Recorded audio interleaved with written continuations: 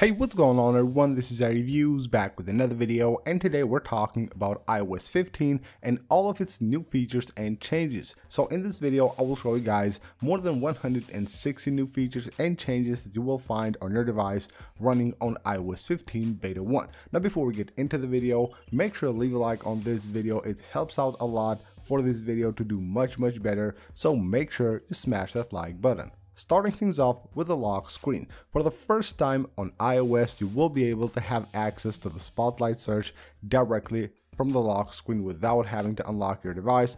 Just swipe right there and you will be able to actually have access to your Spotlight search. Now, if you have one of the new focus modes enabled on your device running on iOS 15, on the lock screen you will see that icon right there, which indicates whichever mode you have turned on. Now by touching on it, basically 3D touching on it, it will show you all other modes, and of course you can switch between them directly from here from the lock screen without having to unlock your device.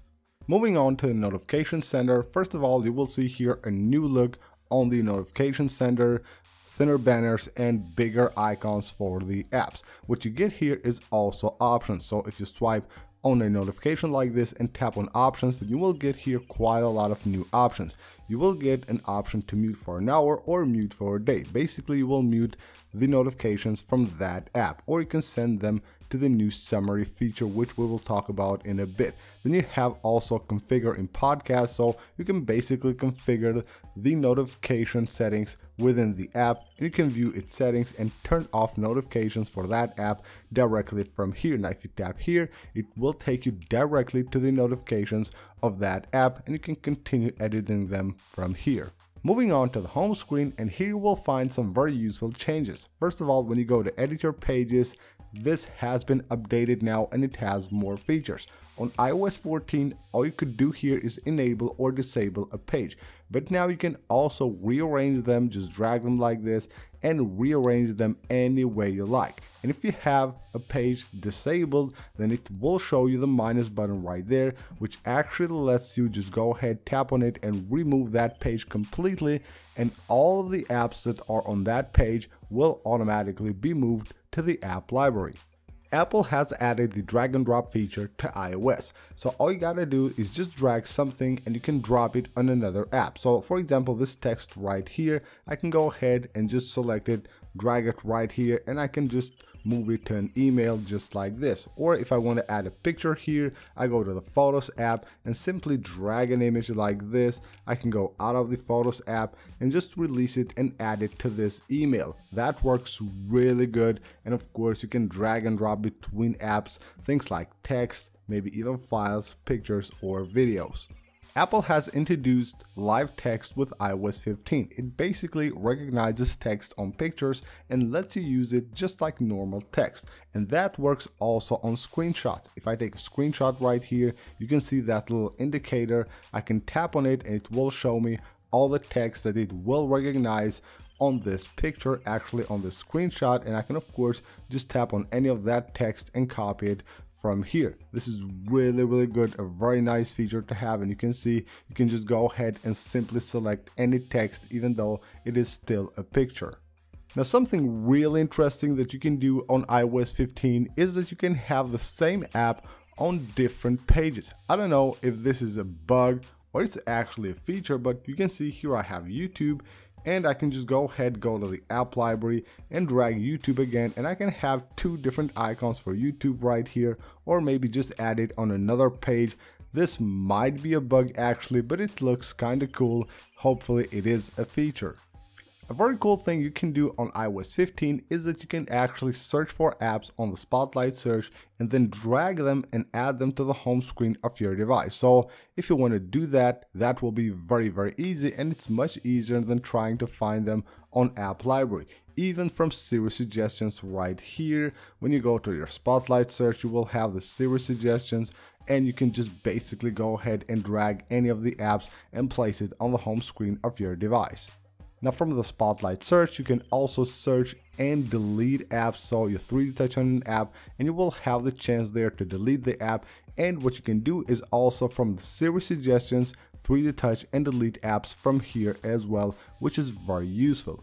On the Spotlight search of your iOS 15 device, you can also search for pictures. So just search for anything you want and they will show up on the Spotlight just like this. Siri on iOS 15 will work even offline. For things like setting an alarm or maybe a reminder, stuff like that, you can see I'm actually disconnected from the internet. I can just go ahead and try that out. Set an alarm for 5 p.m. And just like that, it will actually set the alarm. A very welcome change on iOS 15 is the new magnifying glass, which has been added to iOS 15. So anytime you're selecting text or just moving the cursor around, you will see that new magnifying glass, which actually looks pretty cool. Another thing that Apple has basically reverted on iOS 15 is the old style picker for the clock here. So whether you're setting an alarm or a timer or stuff like that, you will still see the old school one. Now on iOS 15, if you go to your control center, while being on the home screen, you can tap right here on the text and you will be able to actually zoom the home screen text from here. So really cool. Now of course you have the option to switch to all apps or home screen only, and that of course is very useful. Another very useful thing is the ability to actually translate from anywhere. So anywhere can select a text just like this. You can see I will have the option to actually go ahead and translate this text from here. That of course is very useful as well. So you can basically choose like the language here, change the language, and you will be able to also copy the translation. On the control center of iOS 15, you will find these two buttons at the top of the control center. So whenever you have recently opened an app that uses camera and mic, you will see these two. So we have video effects, and you can actually enable portrait mode for videos on third-party apps as well, not just FaceTime, which is basically the feature we saw at WWDC 2021. You will have here also the mic mode, so you have the standard one, you have voice isolation and wide spectrum as well, and you can go ahead and actually just find them from here. Now music recognition again has been updated with iOS 15. Now if you 3D touch on it, you will see the history of the songs that it has recognized. Previously, it would just recognize a song and basically show nothing there. Now you will have the history of the songs that it has actually found. And right here we have the new button for focus. Now if you tap and hold here, it will show you all kinds of different modes. Of course, you can go ahead and tap the plus button if you want to add the new ones. But if you don't want to do that, you want to just quickly enable the last mode, you can just tap right there on that little icon without having to go inside of the focus menu, which again is really cool. Now if you have this enabled, you will see the icon on the status bar of your device. You will see it on the control center. If you're on the control center, it will be on the right. When you go out of there, you will see it on the left here, just right at the clock on the status bar of your device. There have been updates for widgets as well, and also we have a lot of new widgets. Now first of all, when you go to edit a stack of widgets, you will see a totally different look. You can see this is the new look when editing a stack of widget. You can enable here smart rotate, or you can enable widget suggestions. Now this is also a new feature, so basically if you have that enabled on a stack of widgets, Siri will suggest you different widgets which you can add to your home screen. Basically it will add them automatically to this stack right here. Now going back, you can see here quite a lot of new widgets that you can add to your home screen. We have one for the sleep, we have the game center widget, so we have the recently played right here and play with friends right there. We have a new clock widget right here, so they used to be like cities clocks on iOS 14. Those are still here, but this is a new one. This is the system clock, which basically shows the same time as your device does. Now right here we'll see a very useful one, and that's contacts. So you can have a small one just with one contact, a medium one with 4, or the bigger one with 8 or 6 I believe, and you can just 3D touch on it and you can choose whichever like contact you want to see there. Tap on edit widget and just pick your contact. From there, tap on it and it will show you the contact card. Of course, you can go ahead, call, message, or FaceTime from here. You will see the now trending right there with the new Apple Store basically App Store widget. We have all kinds of different sizes there, the medium, the small, and of course the big one. And here's one that's really important, the mail widget. This right here will show you all kinds of different like mailboxes that you want to see. Right here I have the flagged ones. I can just 3D touch on this, tap on edit widget, and choose whichever mailbox I want to see here. Maybe you want to see your unread, all inboxes, anything that you want to see, you can see it right there. You will get this medium one and you get a larger one as well. And then you have here the FindMy. You will have one for your items, and you will also have one basically for your friends, but it shows right now that I'm offline. So these are the new widgets that Apple has added with the first beta of iOS 15. Moving on to the iMessage app, here we have a lot of new features as well. First of all, you can see when you send pictures, they will look totally different here. On a text, I can just 3D touch and we'll be able to actually translate that text within the app. Now, if you go ahead and tap right there at the top, you will see that little new icon. You will be able to make a FaceTime video or audio call directly from the iMessage app. This one is very useful. Now, the drag and drop feature of iOS 15 will also work with iMessage. You're trying to send a picture to someone, you can actually just drag that picture from the Photos app and just go ahead and send it with iMessage. Just drop it right there and you're good to go. Now, iMessage will also introduce a new feature called text from camera. So you basically tap right there to see this little menu and you tap on text from camera. It shows you the camera instead of the keyboard, and you can just scan any text you want and insert it right here, and then we'll be able to actually send it to someone as a text message.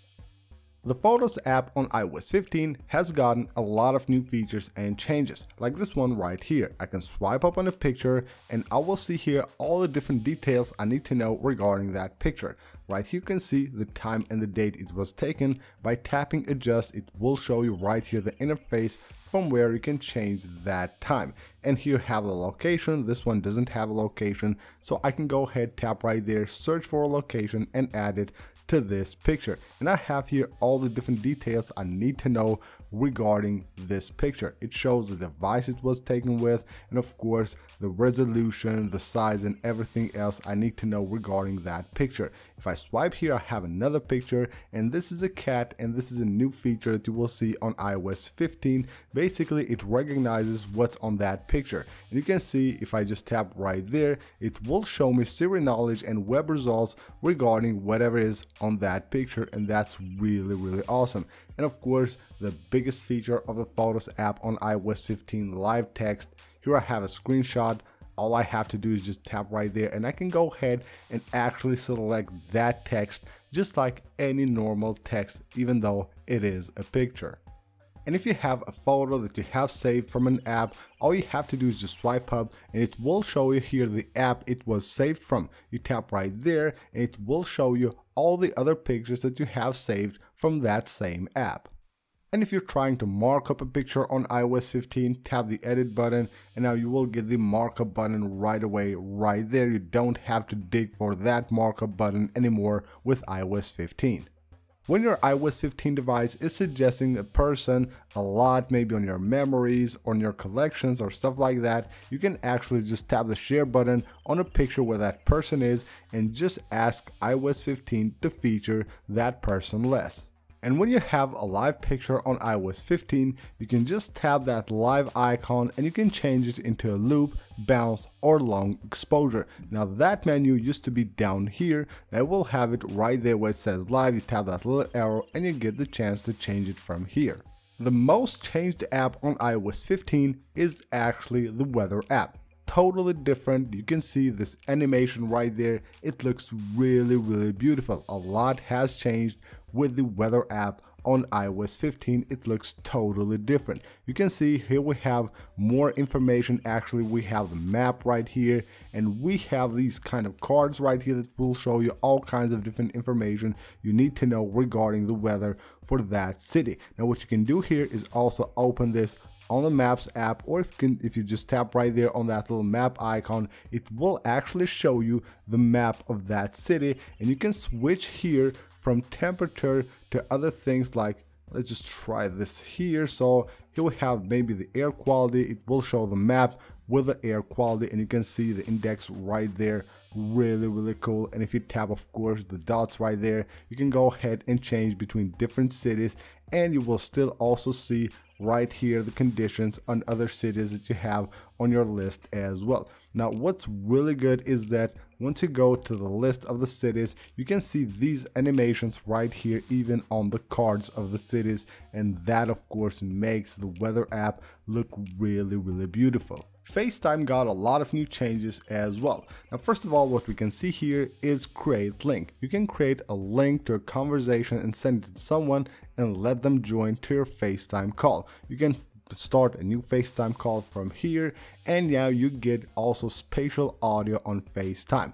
FaceTime also got voice isolation, grid view when you're talking to a lot of persons, and of course you can use the new portrait mode on FaceTime calls, which is really cool. And of course, with the new share play on FaceTime, you can actually watch something or listen to music together with your friends or family while still talking to them on FaceTime.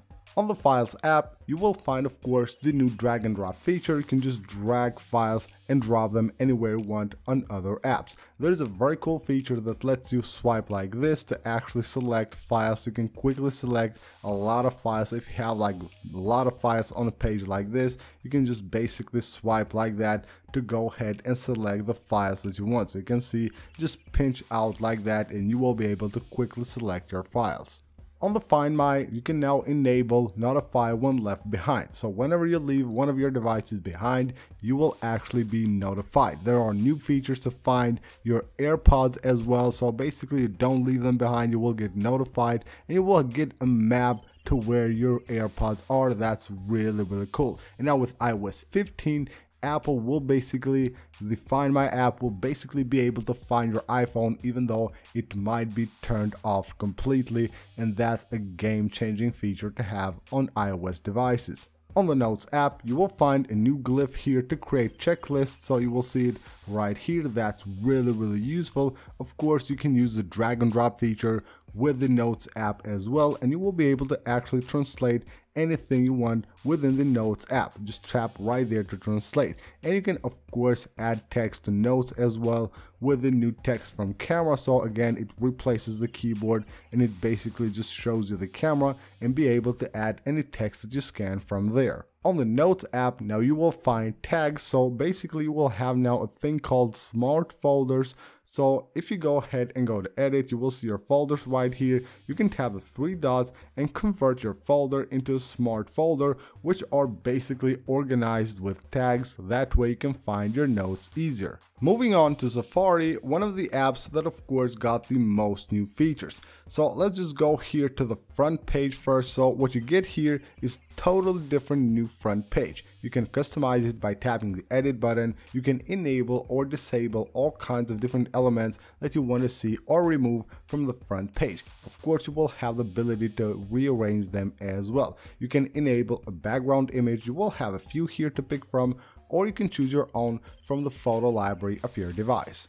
Going to the tabs view, you will see a grid view here which looks totally different. You can close them by using the X button, or you can just swipe them to the left like this. You can now easily rearrange your tabs simply by dragging them, and if you go to one of your sites that you have opened and go to the landscape mode, you will actually see here a totally different look. So right there you will be able to actually switch quickly between your tabs on the landscape mode. Now while you're on the website, you can swipe like this here to switch between different tabs, and when you go to the last one, you can actually swipe like this to add a new one. So just swipe like that, you can see from the last one, and you will be able to add a new tab. You can swipe up on a tab to go to the tabs view just like this, and quickly of course change between your tabs as well. Now when you're on a tab, you're on the website, you can just 3D touch there and you can basically move them to a group. You can share that tab from here, or if you want to copy the link, you can do that from here. Now if you're basically on an empty tab like this, you can 3D touch and you will be able to actually add bookmarks for all the other tabs that you have opened. There is a new share sheet as well on Safari. If you tap the three dots right there, you will see different elements right here from where you can share the website or actually reload the website. There is also a new way to reload. You just swipe down and you will see the reload wheel right there. You will be able to actually reload. You want to quickly go to the tabs view. You can do that by tapping there, or again just swipe from here, swipe up, and you're good to go. Now, of course, Safari will also have the new text from camera feature. So when you're entering basically a website here, you can choose text from camera. That way you can maybe just quickly scan a website that you see somewhere and open it on Safari. Now on Safari on iOS 15, you will have basically the bar right here at the bottom, not at the top. And if you tap the 3D dots, you get to the share sheet. And now here's where you will find your actual website settings, like to hide the toolbar or request the desktop website or the website settings, which used to be right here at the top. Now you will actually find them right there at the bottom on the share sheet of the Safari on iOS 15. There are a lot of new changes on the shortcut app as well. When trying to create a new shortcut, you will see here a new interface. You can enter the shortcut name right there at the top. Here we'll find the settings of the shortcut and the setup as well. Here you can choose to add this shortcut to your home screen directly from here. You can choose whether you want to show it on the share sheet across your iOS device or not. You can choose whether you want to show it on your Apple Watch. And now when shortcuts are coming to Mac, you can basically choose to keep it on the menu bar on your Mac or use it as quick action. If we tap done and try to add an action to this shortcut, you will see here a total new interface as well. Right here we'll have your suggestions, then you have all of the actions, and then you have all kinds of different categories of actions which are new with iOS 15. And if you tap on apps, you will see here a totally new interface for apps as well. And you can basically just tap one of these to show the different actions that you can go ahead and add to this shortcut from any of these apps. We have new automations as well. First of all, when you go to the automations, you will see a new interface here. This has been redesigned.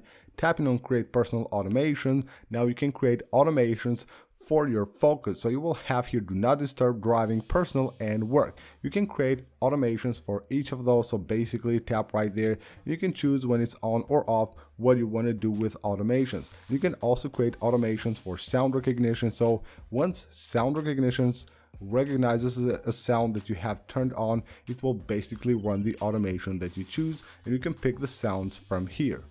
And last but not least, we're moving on to the settings app and see all the new settings that you will find on iOS 15. First of all, the settings app has been redesigned, and with this card view right here, it looks much better.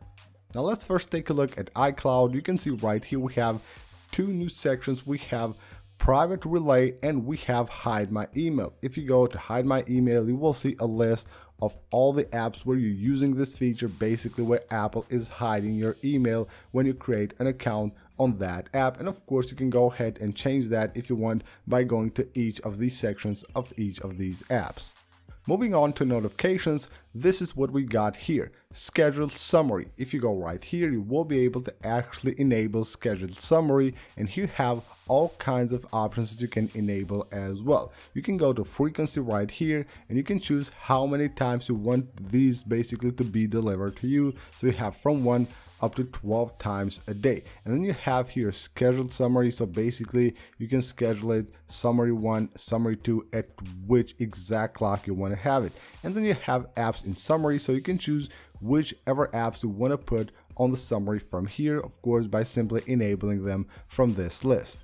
Going back to notifications, you will see here Siri and you have announced notifications. If you go here, you can enable announced notifications, which basically makes Siri announce your notifications, and you can choose announce when connected to your headphones. So basically Siri will connect to your headphones and basically will just notify you when you get notifications and will actually announce them to you, just like it does with messages on iOS 14. So that's really great as well. Now we'll have here notifications from, and you have a list of all of your apps. And you can go ahead and choose here from which of these apps you want Siri to announce you notifications. You enable it right here, and then of course once you get one of the notifications from this exact app, you will be notified actually through your headphones. When you go back to the notifications and you go to one of your apps, you will have here new options. So you have immediate delivery. So these notifications, when go to the summary, immediately will be delivered to you.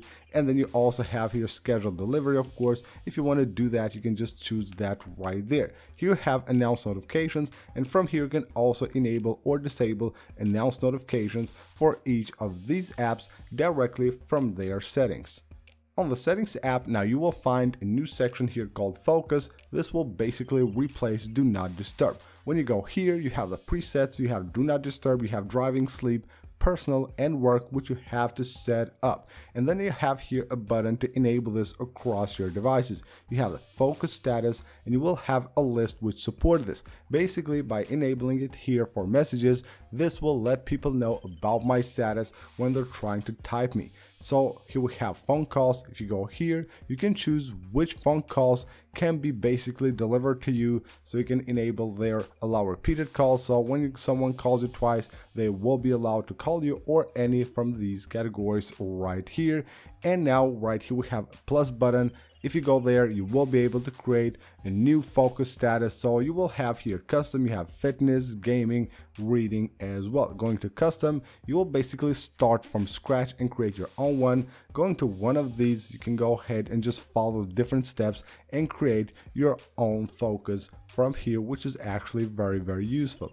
When going to one of the statuses here that are pre-made, you can choose what you want to do. So when I go to driving, for example, I can go ahead and choose which people I want to allow to contact me and which apps I want to allow to send me notifications while I'm driving. Of course, I have here time-sensitive notifications. I can enable that, and of course share this on the status. Right here we have while driving, you can enable this automatically, manually, or when connected to car Bluetooth, and you can also activate it with CarPlay as well. So if I go to not disturb right here, you can see it also has the option to customize home screen. So if I go to home screen, I can choose the custom pages which will be able while on do not disturb. So here it shows me all the different pages and I can choose from them. And going back here, we have also options. So you can dim the lock screen, basically delay delivery, and also hide notification badges while on do not disturb. And then you have here turn on automatically.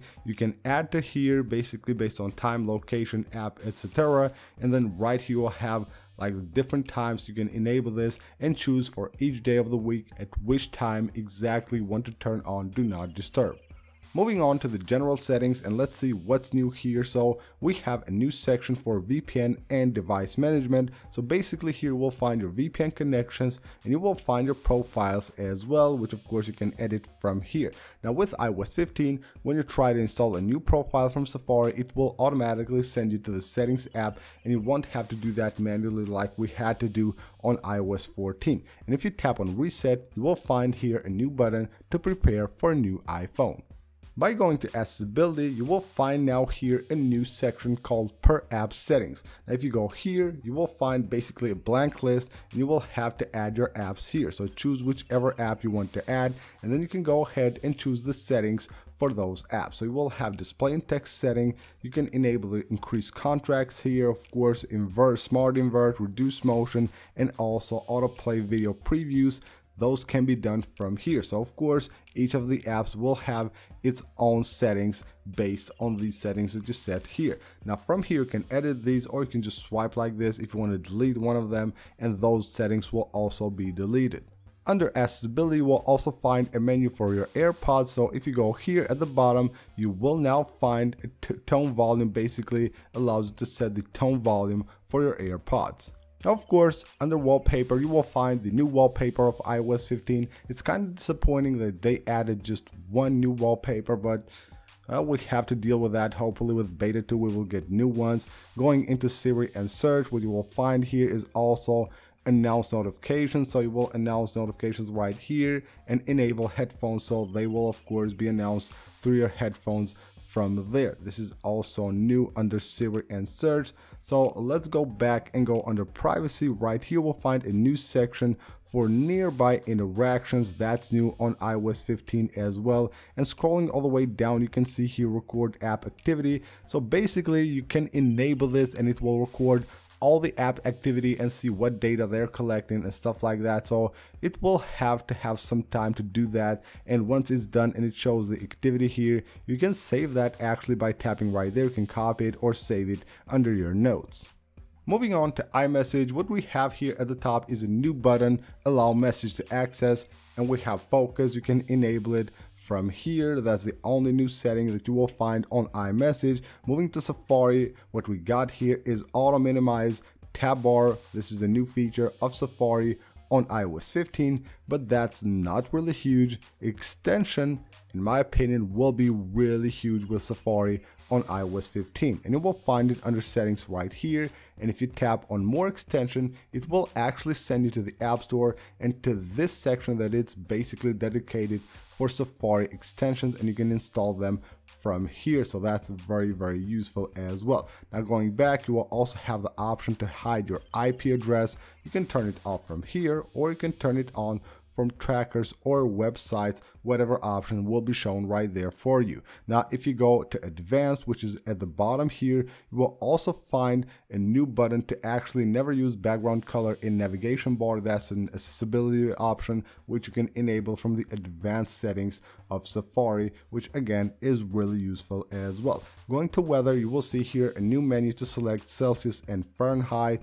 That's new on the settings of weather on iOS 15. Moving on to shortcuts, you will find quite a lot of new changes here. So we have private sharing, basically allow receiving shortcuts directly from people on your contacts. Going to advanced, you can enable allow running scripts, allow sharing large amounts of data, and also delete without confirmation and delete large amounts of data. Those are basically the new options that you can enable for the shortcuts right there. Now going back here, we have also another really cool feature. So when you have like this list of apps here that are on your device and you go to one of them, you will find here a new button that says use biometric authentication when available. So basically use Touch ID or Face ID whenever an app supports it, so that way you will be able to actually easier log in into that app. So that's basically it for this video, guys. These are more than 160 new features and changes that you will find on iOS 15. That was quite a lot of work, so I hope you guys enjoyed the video. Leave a like if you did and subscribe for more. I will see you guys on the next one.